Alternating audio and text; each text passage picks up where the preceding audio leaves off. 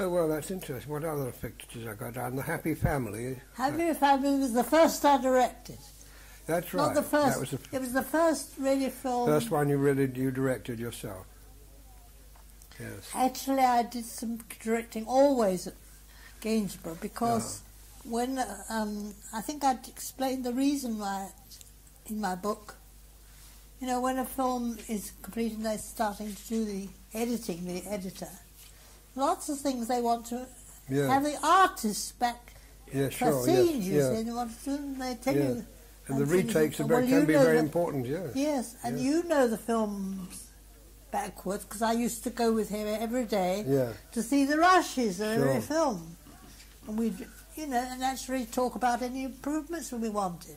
So you used to direct those extra shots? Always. Yes, yes. And so that was a great sort of... Well, it was a very good experience, was. Wasn't it? Yes, to do that. And that's the way I got to learn how very difficult it all was, but I did it. Yes. Who was in the Happy Family? Happy was full of coal. Yes, George Cole, yeah. All the coal, yes. Yes, George Cole. Who else? Stanley Holiday. Oh, yes. Kath Harrison. Great.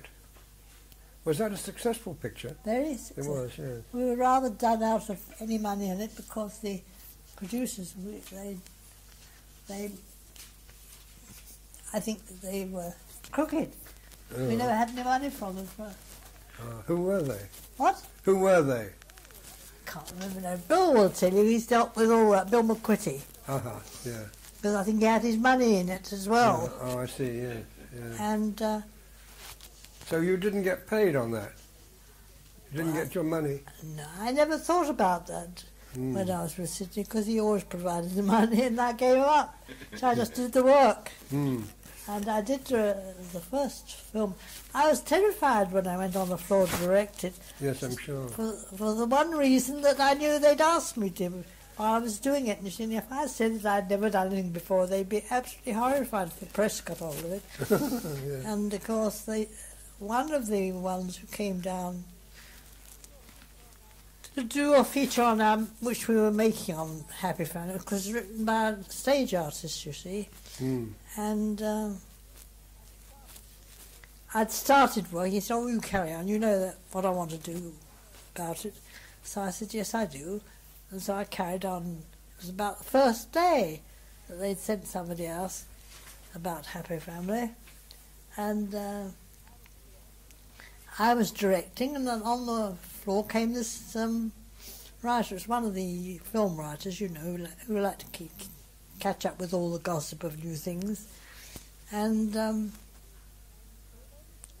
she came over to me, you see, and I thought, oh God, I hope she comes.